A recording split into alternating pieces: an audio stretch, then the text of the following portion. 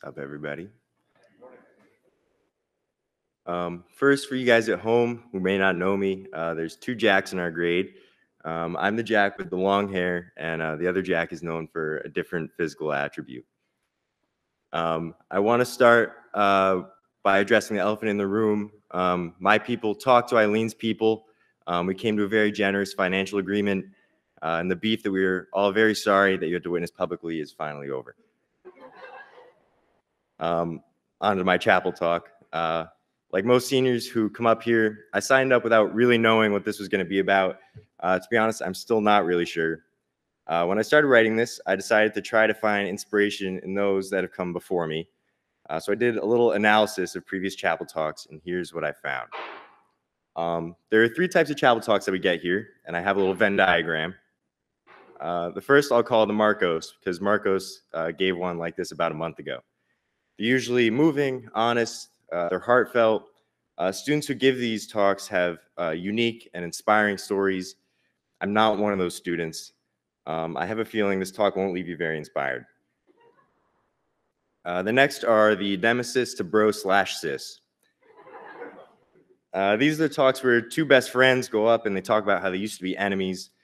These are always fun chapel talks.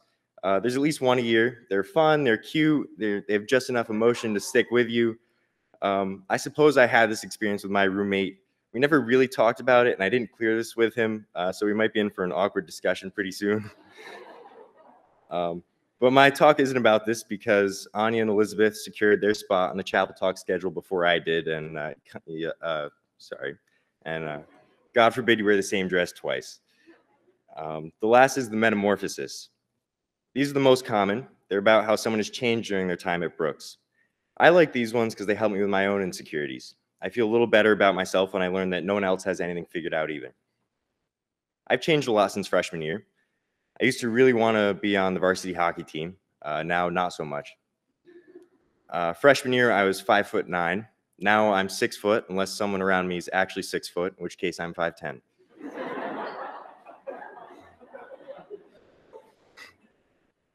Tinder, I'm 6 foot. It's okay. As you can see from the Venn diagram, there's some overlap between these speeches.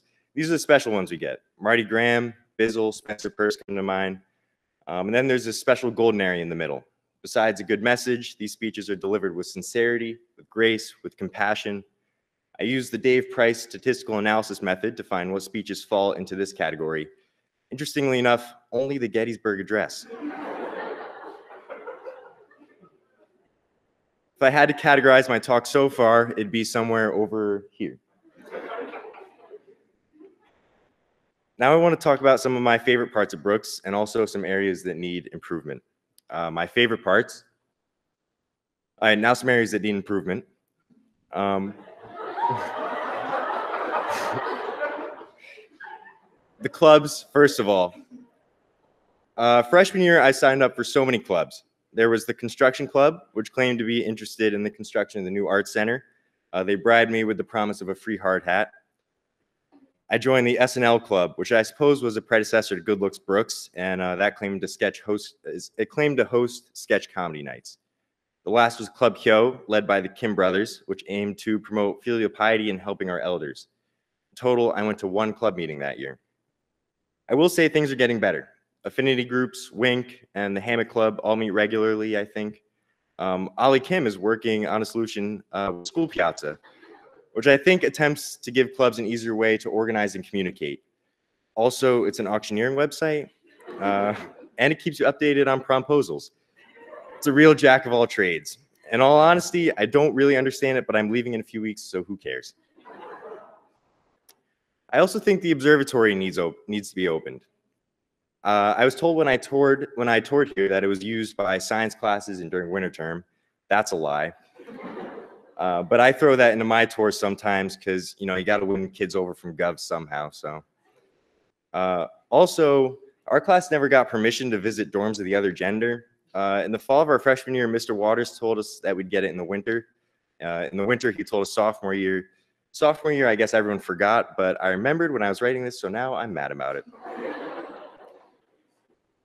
That's about it. And to be honest, there's a lot more to love about Brooks than there's to hate. The speech is pretty cynical, and that's unfair to the school.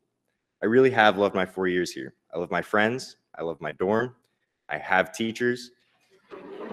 I'm just kidding. I love all my teachers. Don't worry.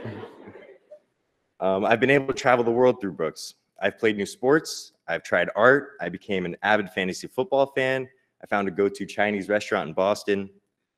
And although it's cliche, I do think our community is special. I can say hi to anyone I see on Main Street and they'll say hi back. I can come up here and talk about nothing and not get booed off the stage. In fact, this is the type of community where I can go up to the headmaster and say, "Hey, John, looks like the weather's pretty nice this week." And he'll respond, "That's true, Jack. It's beautiful. I am ever amazed by the beauty of this campus."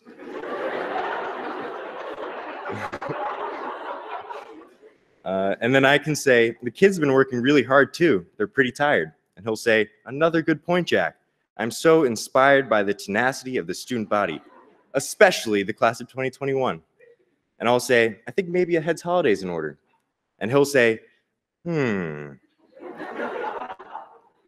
I do have some lessons in my talk, because is any chapel talk really complete without them? You guys can judge whether or not these lessons add up to the most important educational experience of my life, but here they are. 1, if you volunteer to answer questions you can successfully pretend to know enough Spanish to meet the graduation requirements. 2, it's a lot more fun to be bad at a sport than good at it. 3, if you're learning to unicycle, wear a cup. Starting off is a struggle.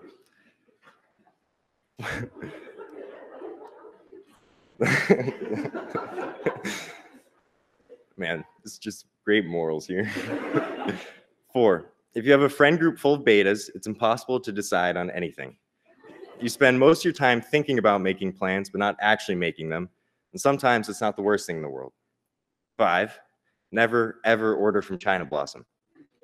6, with a lot of posters and very, very dark lighting, any dorm room can look clean.